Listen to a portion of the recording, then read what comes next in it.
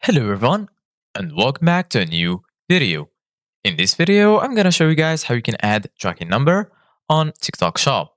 So if you guys want to learn how to do it, just follow the steps that I'm gonna show you.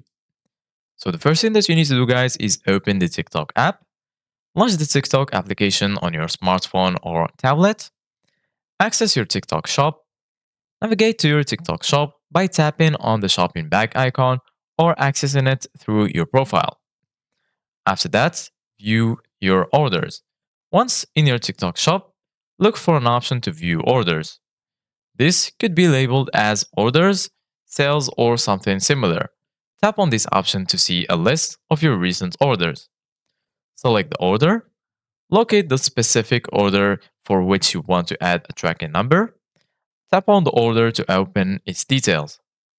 Find your tracking information.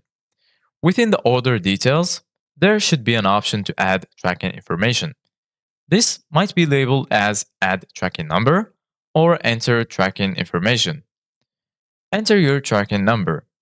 Tap on the option to add tracking information and enter the tracking number provided by the shipping carrier. Some platforms may also require you to select the shipping carrier from a drop-down menu. After that, you need to save your changes. After entering the tracking number, make sure to save your changes. This might be done by tapping on a Save button or similar option within the order details. Then, the confirmation. Once the tracking number is added successfully, you should receive a confirmation message indicating that the information has been saved. Notify the buyer. If you wish, you can notify the buyer that their order has been shipped and provide them with the tracking number.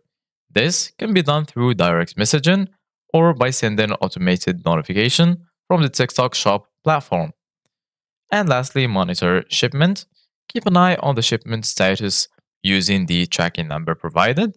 This will help you track the package's progress and ensure timely delivery to the buyer. So this is it guys for today's video. Thank you guys for watching. See you guys in the next video.